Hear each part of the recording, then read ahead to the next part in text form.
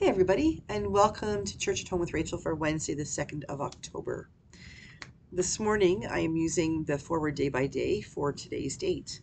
And the passage from Scripture is Luke chapter 5, verse 27. It says, "After this, Jesus went out and saw a tax collector named Levi sitting at the tax booth, and he said to him, 'Follow me.'"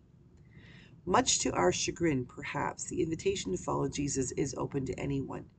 That's apparent in Jesus inviting Levi, a tax collector, to follow him. One thing the Israelites could all agree on was their distaste for Israelite tax collectors. At best, tax collectors were traitors to their people, history, culture, and heritage. Yet here was Jesus openly inviting Levi to be part of his inner circle and going to Levi's house for a party. I was once told that the best ability is availability.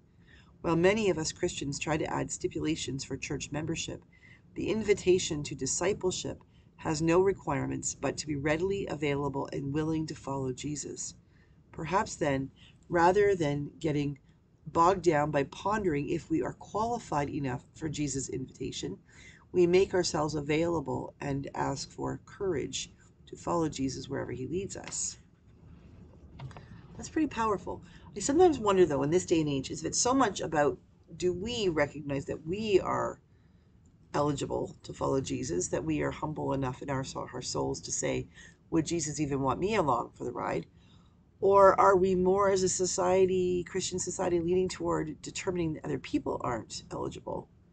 I think it's a lot easier, if I'm honest with myself, to relate to the other people, the Pharisees and the scribes and those who were grumpy with Jesus about inviting the tax collector, than I am to relate to Levi or Matthew being the tax collector.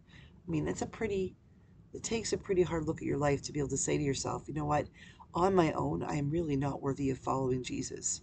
Like, I'm not going to be helpful to the cause based on who I am. And the truth is, we're not.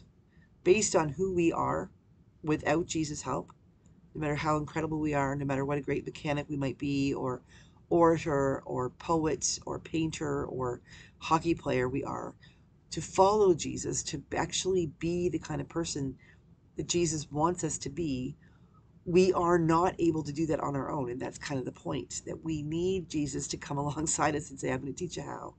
And that's what Jesus did with Levi or Matthew. He said, come and join me. He didn't say, because you have the right diploma on your wall, because you have the right answers to every question, because your IQ is the highest, because you are the most charismatic, then you can come and follow me. He simply looked at him and said, come and follow me. Even though he was the last person a lot of those disciples would want to have with them, Jesus said, follow me. Even though society would look down on Jesus and say, are you nuts? You're making yourself unclean. You're betraying your people. Jesus still looked at him and said, come and follow me. And he did. Do you have times in your life when you figure you're not worthy? Do you have times in your life when you realize, you look in the mirror and think, who am I? I don't deserve that. I don't deserve this goodness thing, the love that I have, or the people in my life. I don't even deserve the job I have. But we probably all have moments like that. We probably all have moments of self-doubt.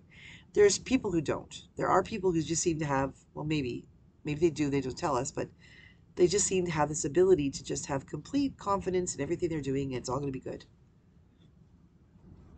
The truth is, I think deep down, we all have that sense that there is something in us that's missing. We're not gonna match up. We're not gonna be the person that God wants us to be. We're not good enough yet. And Jesus is like, that's the point. That's the point. The word yet. You're not yet. And you won't be if you don't start walking toward it. We become worthy of God's love, of Jesus' love, when we say to ourselves, I've been chosen, and I'm going to follow, and I'm going to learn, and I'm going to stumble, and Jesus is going to pick me back up, or maybe somebody else is going to be picking me back up, and we're going to keep on trucking, and we're going to try, and I'm going to learn, I'm going to fail, I'm going to learn again, and maybe do better next time. But Jesus is not saying to us, you have to be perfect before you start. He's saying to you, I'll help you become perfect. And perfect doesn't mean we get every right answer, that we have the perfect body, perfect job, or the perfect parents, the perfect spouse. Perfect means that we become who God is calling us to become. And that perfection may not come until we are meeting God face to face after this physical, temporal realm has ended. But as long as we are following faithfully, trying hard to get to where God wants us to be, then we can go there. We can follow, and we can realize that we have been chosen. We can realize that we have been chosen to follow, to be with Jesus, and to become the perfection of what we are called to become eventually. But we need to not beat ourselves up if we aren't there yet, because we're not there yet. But neither was Matthew, Levi. He had to begin by being invited. We are all invited. Each and every one of us are invited. The question is, will we answer the invitation? And when we do, will we try to block others from answering the invitation? I hope the answer to the first one is yes, we will accept the invitation when we're invited. And two, no, we won't block other people's invitations, because we don't know what God is doing in them. We don't know the incredible work that God has already begun in them that we can't see yet. And we need to trust that God is doing that work. We need to trust that. God is doing that work in you, I promise.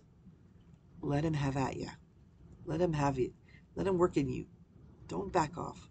Let him in. You'll be amazed at what you might see. God bless you. I will see you again tomorrow for Church at Home with Rachel.